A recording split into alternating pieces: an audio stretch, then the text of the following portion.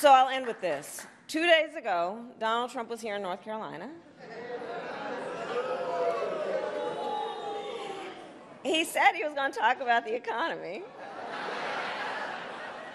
I think you all watched. You know what I'm about to say.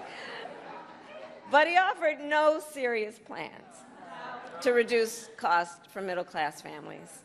No plan to expand access to housing or health care. And that, actually, I think for most of us, was not surprising. Because we already know his plans. We know the Project 2025 agenda. So there's a choice in this election. Donald Trump's plans to devastate the middle class, punish working people, and make the cost of living go up for millions of Americans. And on the other hand, when I'm elected president, what we will do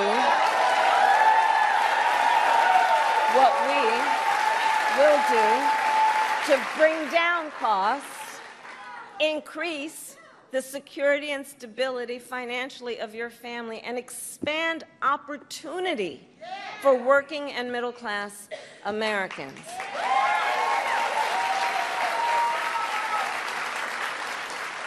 So now is the time to chart a new way forward. Now is the time to chart a new way forward, to build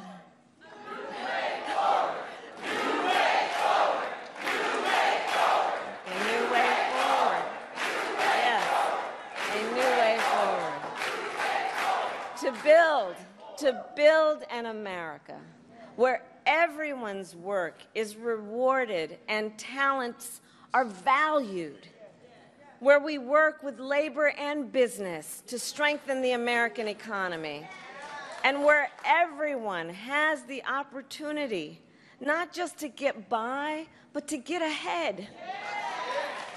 So I thank you, North Carolina. We're going to get this done. And with your help, God bless you, and God bless the United States of America.